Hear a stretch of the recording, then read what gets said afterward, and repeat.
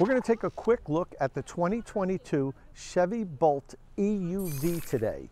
This is a new entry into Chevy's electric vehicle portfolio. It's not replacing the Bolt EV. That's still going to be available, and it was refreshed for 2022. This is in addition to it, and it's slightly larger and offers a lot more options, but we're going to get to that in a minute when we do a walk around.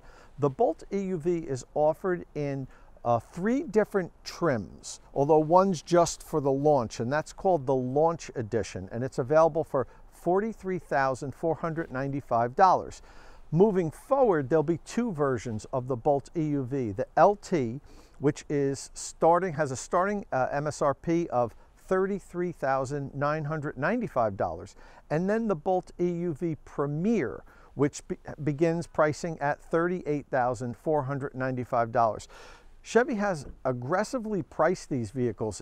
It's actually cost less than the Bolt EV did up to this model year, when Chevrolet also, with the introduction of the EUV and the refreshed Bolt EV, lowered the price of the Bolt EV by $5,000. So the Bolt EV is still $2,000 less than the EUV, but in our opinion, that $2,000 is well spent, because you get a bigger vehicle, a lot more rear legroom, and the possibility to add a lot of options like GM's Super Cruise, which we're going to be taking a look at when we do a quick drive.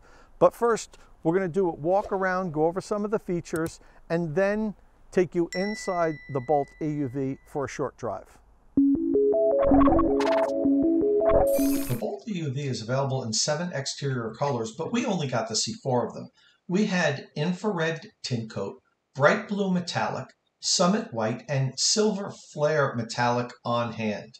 Now, I mentioned earlier that the Bolt EUV is available in 3 trim levels. The base level, LT, comes standard with Chevy Safety Assist, DC fast charging capability, wireless device charging, wireless Apple CarPlay and Android Auto, and a dual voltage charge cord. When you jump up to the premium version, you get leather-appointed seats, adaptive cruise control, a rear camera mirror, and HD surround vision. The Launch Edition adds all that, plus unique wheels and badging, Super Cruise, an illuminated charge port, and a panoramic sunroof.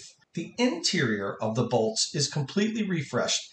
It's identical on both vehicles, and in my opinion, it's a big improvement over past years. There's a neat little storage cubby underneath the center console that I think owners are going to find useful. The Bolt EUV has an available panoramic sunroof. You can't order that on the regular Bolt EV, and it really opens up the interior.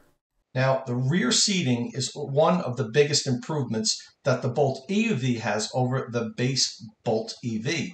The vehicle is 6 inches longer, so you get about 3 inches more rear legroom. As you could see, I sat in the back. Now, I'm only 5'8", but I have about 6 inches of free legroom. When I hopped into the Bolt, I set the seats in the same position. I only had somewhere about 2 inches of legroom, not nearly the same amount of legroom. The Bolt EUV also has a USB-C and USB-A charge port for rear passengers, and there's no longer a joystick.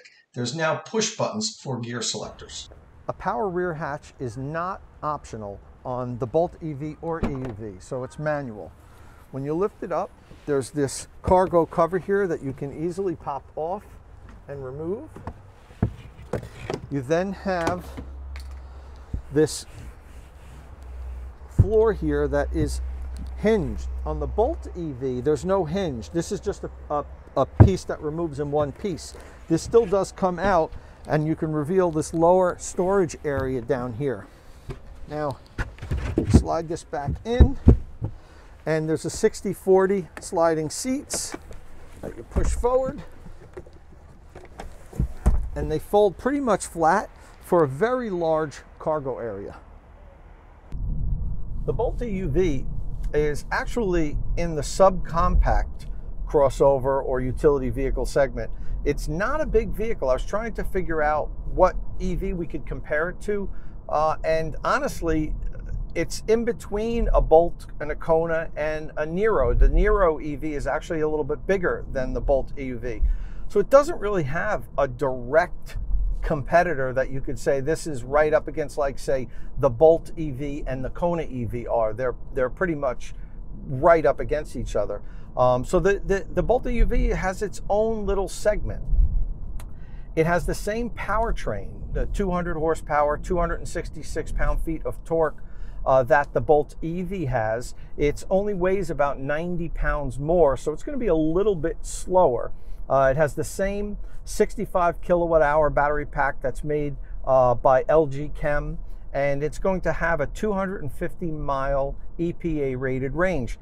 That's not official yet, but GM has done their internal testing, and they're going to submit their tests to the EPA, and 9 times out of 10 it gets confirmed. The manufacturers always do that. A lot of people don't realize the EPA isn't the one that initially tests the vehicles. The manufacturers do their own internal testing. They provide all that data to the EPA, and then the EPA either just accepts it at face value, or they then take a vehicle and test it just to make sure that the manufacturer's information was correct. They don't test all electric vehicles. They kind of handpick the ones that they want to do.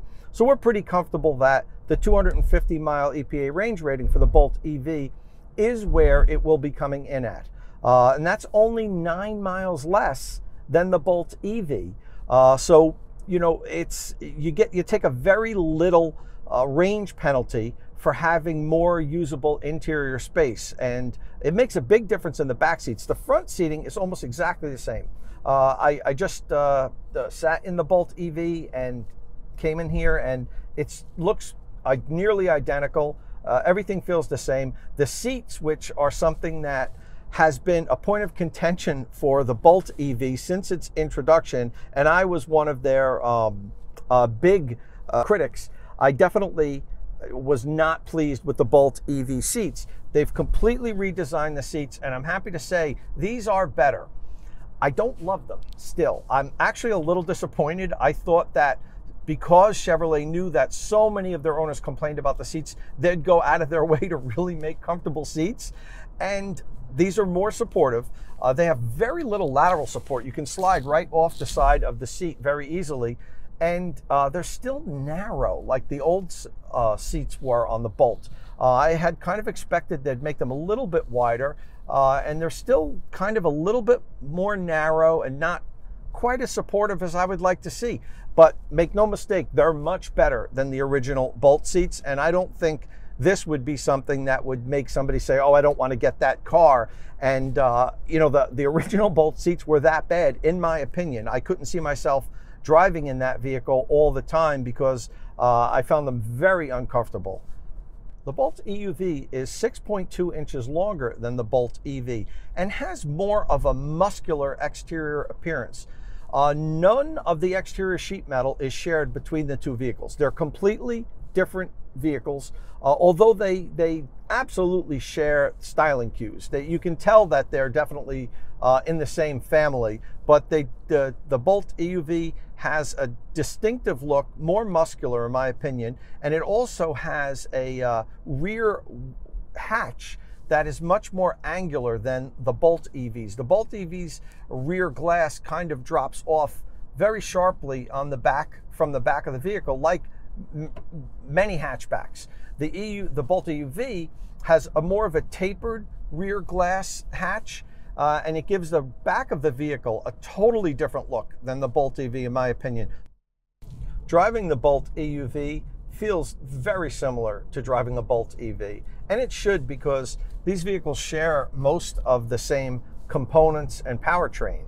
But when you get out onto the highway, there is one big difference in the Bolt EUV. You then have the option to buy Super Cruise, which this car is equipped with. And we're going to put it on in a minute once the vehicle gives me the okay that Super Cruise can be enabled here. Now, the first thing you have to do is turn on the cruise control, the adaptive cruise control system. And then once you're in an area where Super Cruise can be initiated, a little light is going to light up to the right of the speed indicator and going to tell you that you can turn on Super Cruise. So we're cruising along right now at about 65 miles an hour on Route 287 South in New Jersey, in the Bolt EUV, and I have Super Cruise initiated. It seems to be doing a fine job. It's a hands-free driver assistance system. There's a little camera here that's keeping an eye on me and monitoring what I'm doing. If I look away for too long, or if I turn to look at the camera, it's going to start blinking green, and then it will disengage eventually. Now, one of the things, if you notice, I just put on the blinker, changed the lane, and now I can let go of the steering wheel again, and Super Cruise will take over. The Bolt EUV does not have the lane changing feature that Cadillac offers. But Super Cruise doesn't disengage. You put your blinker on and you turn into the other lane, and once you're centered into your new lane, Super Cruise will initiate again and you can let go of the steering wheel. It doesn't turn off and force you to turn it back on. It will remain on, but it lets you take over. Now we're going to do that again. I'm going to put on my blinker. I'm going to come over to this lane here. I'm going to center, and let's see. Oh, I got to turn off my blinker, and there you go. And Super Cruise reinitiated, and now it's fully driving the vehicle again. So that's a nice feature. You don't have to turn it off and turn it back on when you're changing lanes. There's a new one-pedal driving button on the center console, and the Bolt EUV and Bolt EV retain the Regen on Demand paddle that you get on the left side of the steering wheel. These features combine to give both versions of the Bolt one of the best regenerative braking systems available today. Another perk Chevrolet is giving if you get a Bolt EUV is they'll install the charging outlet in your garage so you can use the level 2 charger that they provide with the vehicle. They'll cover the cost for standard installation of a NEMA 1450 outlet and a 40 amp circuit breaker at your home. Now that's a standard installation. If your house has very complicated electrical needs, if the circuit is going to be a very long run, you might end up paying a little bit, but they'll deduct the cost of the standard installation. It's a good perk, especially for those that are new to electric vehicles, because it takes the guesswork out of it. When you're getting the electric vehicle, you don't have to say, well, what equipment do I need? Who do I call to install it? Chevrolet will take care of all of that. They give you a dual voltage level 1, level 2 charger that you would then plug into the NEMA 1450 outlet that they install, and it'll charge the vehicle at a rate of up to 7.7 kilowatts. That'll fully recharge the Bolt EUV in somewhere around 8 hours. It depends on the conditions of the battery. If the battery is really cold, if it's really hot, charging slows down a little bit. But you can also upgrade and get a more robust charger, because the Bolt EUV and new Bolt EV can accept up to 11 kilowatts on a level 2 charging station. So if you have one of those, a 48 amp charger or a 40 amp charger, the Bolt EUV will charge even faster. But the supplied equipment that they give you is a 32 amp charger that will deliver 7.7 kilowatts to the vehicle. The Bolt EUV has roof rails standard, and it has a 2.9 inch longer wheelbase. That gives the Bolt EUV 3.1 more inches of rear legroom than the Bolt EV. That's really the big difference in the vehicles, the rear legroom. It has 16.3 cubic feet of cargo space behind the rear seats, and with the rear seats down, it has 56.9 cubic feet of space.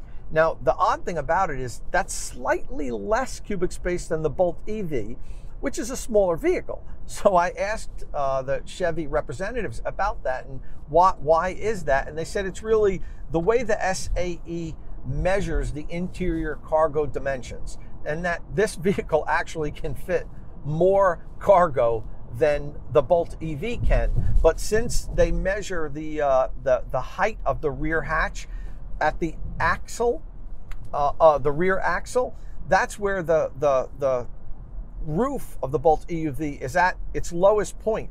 So it gets not the proper height in the calculation. So I have to take GM at their word that you can actually fit more cargo in this space. It looks like you can because, I mean, after all, the vehicle is 6 inches longer. I don't understand why it would not have the same or more cargo space than the Bolt EV. But that's something interesting. If you're looking at the dimensions, the official dimensions, the Bolt EUV actually has slightly less cargo space than the Bolt EV does. You can also get a panoramic glass roof as an option on the Bolt EUV, and that's not available on the Bolt EV.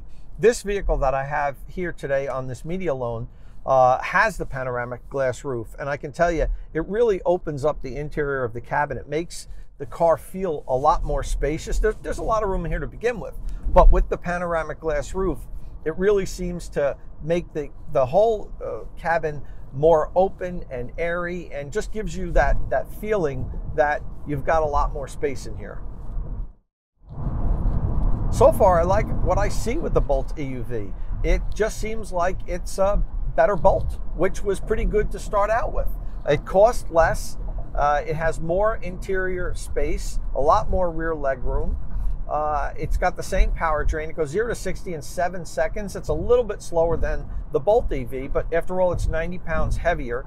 I think it looks nicer. It's got a more masculine exterior appearance, in my opinion.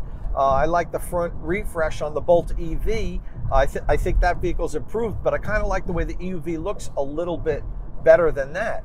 I think this is going to serve families really well. It comes in at an affordable price. It starts at only $33,995. And, you know, at that price point, if you can get a state incentive, some states offer state incentives, it's down below $30,000. And there has been talk about the new administration bringing back the federal tax credit for General Motors and also Tesla. If that happens, you could be sitting in this vehicle for about $25,000. That's a pretty good deal. I think if that does happen, you know, Chevy's going to do really well with the EUV, because I think it offers a lot for families at a relatively inexpensive entry point. So while I really do love the Bolt EUV, there's two things where I think Chevy dropped the ball on. Number one is they didn't improve the DC fast charge rate. The Bolt EUV and Bolt EV still have a 55 kilowatt DC fast charge rate limit. And that's just not on par with the electric vehicle offerings that are coming out today. Most electric vehicles today have 100 to 125 kilowatt DC fast charge rate at a minimum. So the Bolt is probably not the best EV choice if you do a lot of long drives, hundreds of miles. If you like taking a lot of road trips, the Bolt EV probably isn't your best choice, but that's okay, because a lot of people don't need to do that. There's a lot of people that very rarely drive more than 250 miles. And if you do once every month or two, you don't mind waiting a little bit longer at the DC fast charger. That's number one. The second point I'd like to make is, God, I think this vehicle would be so much better if it was an all-wheel drive. People that are buying these crossovers and small compact SUVs are looking for all-wheel drive vehicles. Now, I know they don't always need them. Even if you live in a northern state where you get a lot of snow and ice, a front-wheel drive car is just fine if you put the proper tires on it.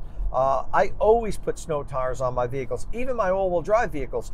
They perform so much better in snow and ice with proper snow tires. So for those that are looking at the Bolt EUV and saying, geez, I would have gotten it, but it doesn't have all-wheel drive, you know what? Just put good winter tires on it, and this front-wheel drive vehicle will be just fine in almost any winter driving condition. So that's it for our first take on the Bolt EUV. Hopefully we're going to get a hold of one of these for an extended period of time to do a comprehensive review. We only had about 2 hours with this vehicle here today, and GM just told us that we're actually the first people outside of General Motors to actually drive the Bolt EUV, which is a good distinction. Quite honestly, we came away very impressed with the Bolt EUV. I think it's a better deal than the Bolt EV. For only $2,000 more, you get more utility in this vehicle, slightly less range.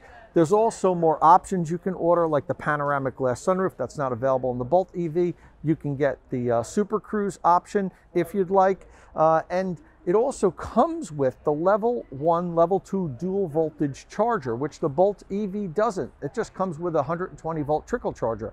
Chevrolet will also install the NEMA 1450 outlet at your home for free, standard installation of course, if you get the Bolt EUV. So when you start adding this up, the Bolt EUV seems like a better deal in our book.